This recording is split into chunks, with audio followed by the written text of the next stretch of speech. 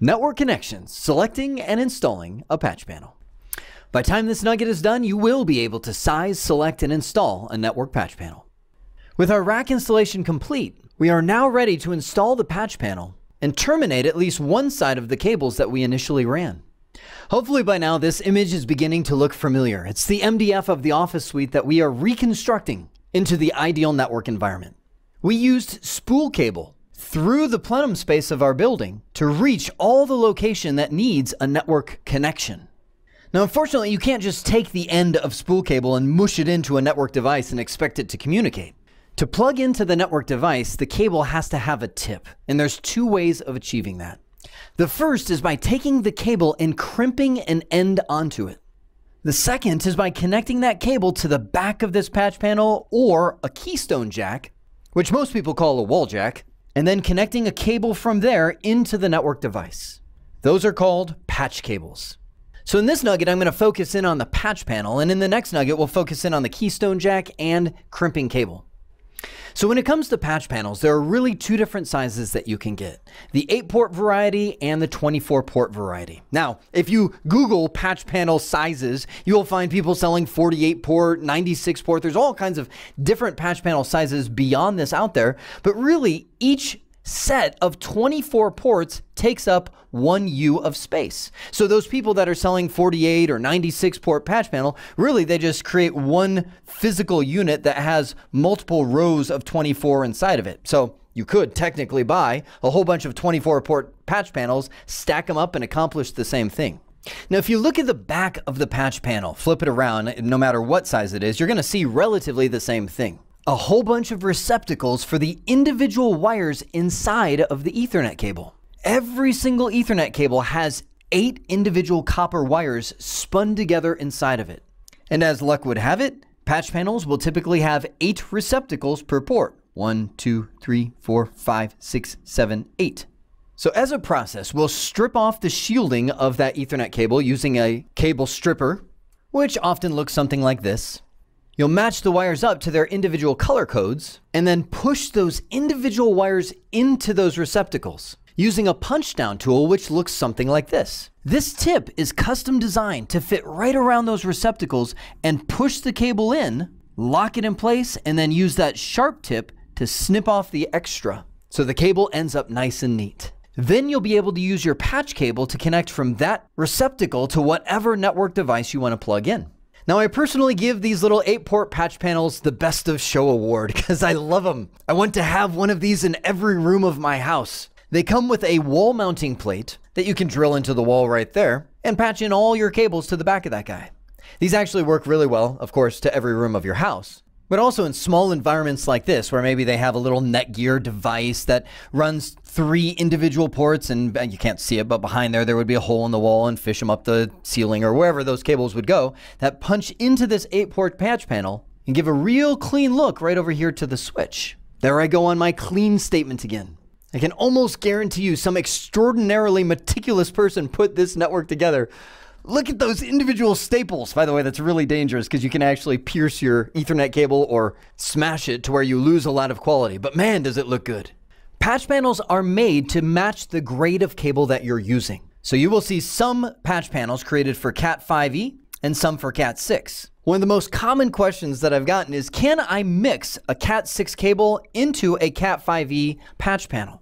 Yes, you can. It does work, but technically you will lose some of the quality of the Cat 6 cabling. I can't tell you how much, because technically many of the gains of the Cat 6 cable are received because of the increased insulation and a tighter twisting of the individual wires inside of there. In a nutshell, the tighter the twists, the more resistant the cable is to interference, loss, and the greater capacity it has. And that brings up the last point I want to say before we get into the installation of our patch panel in our environment. You can barely see it written behind that cable. There is the words T568A. This dictates the order that the individual copper wires will go in when you either put them in the patch panel or you crimp on the tip. There are 2 different standards that exist, T568A and T568B. It doesn't really matter which one you use, but you have to use one of them. You can't just pick whatever order you want to put those copper wires in. Technically, it will work. You will get some network signal, but it'll only go a few feet before the whole signal falls apart and you have a quote-unquote bad network cable. Thankfully, every patch panel you buy will have the wiring scheme for T568A and most of the time T568B printed right on the back of it. In short, it will tell you what order to put the wires in. The first thing that we need to do is get that patch panel installed inside of this cabinet. And I've come in at 5 in the morning to do it so that the office would be empty. And yet, as I walk down the hallway, I see one guy already in typing next to his computer. Now, why is that important? The name of this profession is IT service. We are here to service the client. And the client could be your fellow employees. It could be a customer that you contract with. Your goal is to minimize the amount of disruption that you're causing them. Ideally, you would have sent an email to notify everybody from 5 a.m. to 8 a.m. the network will be down or whatever the case is so that their expectations are set. In my case, I was a little more spontaneous, woke up early, thought, today's a great day to do it. So now because of that, I've got to work fast. First thing I'm going to do is take a picture because not all ports are created equal. Some are plugged in, some are not, and I need to remember which ones are which. Looks good. Now I got to pull all these off. And done. Switch is now disconnected from the patch panel. All right, I'm now at the top of the rack and I'm going to try and fish that patch panel through. The beauty is all of these cables that are already punched in smash down really flat if you press them against here. So they should fit right in the back of this slender slot. Not quite as easy as I hoped. Success! All right, I'm pulling these through.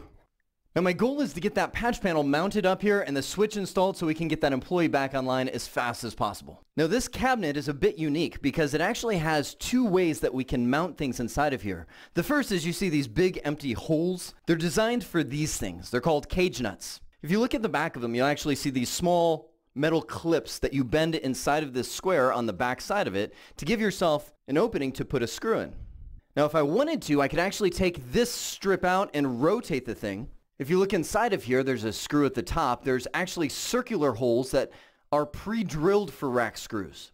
So I could rotate this whole bar and have pre-drilled holes. So you can use whichever one you'd like. But for now, let's get that guy back online. This is a 2U 48-port patch panel. You typically mount these near the top of the cabinet because that's where all your cabling comes in. Right about like that, so I can see which holes are going to need the screws. I'm putting these brackets in horizontally into those spots. 1, 2, 3, 4. Now I can get these screwed in. Just to get our one employee back up and running, I'm going to get this switch installed and temporarily patch in a few of their cables that I know they'll need. The good news is most of the ports in this building have been previously labeled. I can see 103, there's blue and orange ports there. Our early morning employee is using the orange one. Coming across, there is 103 orange. Get him patched in. And another guy has come in that I ran into in the hallway. We'll plug him in too. Now all the staff members are coming in now, so I'm just going to start plugging things in based on the picture that I took. Just getting that patch panel there is a huge stride for this morning. It gives us a landscape to work with. So all this stuff I'm doing right now is just temporary to keep the office running while we get all the other stuff installed. I'm just going to put everything back the way it was so we have 0 service issues.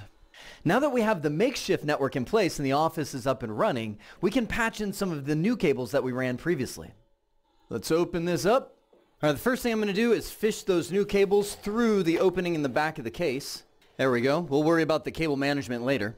Then I'm going to use one of these guys, a cable stripper, to strip off the shielding of these cables. These things work great as long as they're adjusted right. If not, you'll end up cutting into the wires inside of the cable, which isn't good. I'll show you some other options when we get into the keystone jack later on. Put that in here, about 2 inches of cabling, spin it around, and shoot, we've got our internal wires.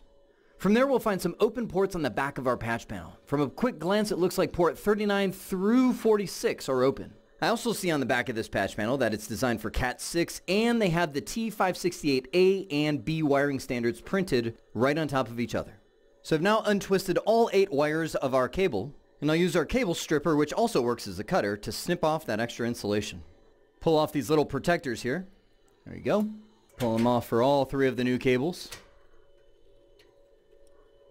And I'll put these wires in here based on the T568A, which is the second strip of labels here. Slip them in 1 wire at a time and use a punch down tool to snap it into place. Nice. Sometimes the extra wire just falls off. Sometimes you got to wiggle it a little bit. There we go. 1 down.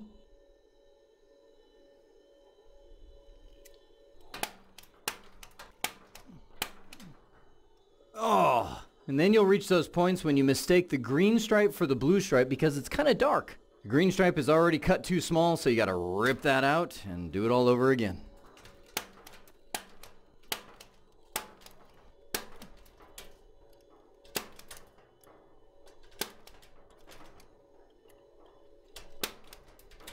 Now, when you're doing this yourself, keep in mind, you can make this as long as you want. If you want to give yourself 2, 3, 4 inches of wire to play with because it's a little easier to work with the shielding not as close, feel free to do that. You're going to cut it all off in the end anyway.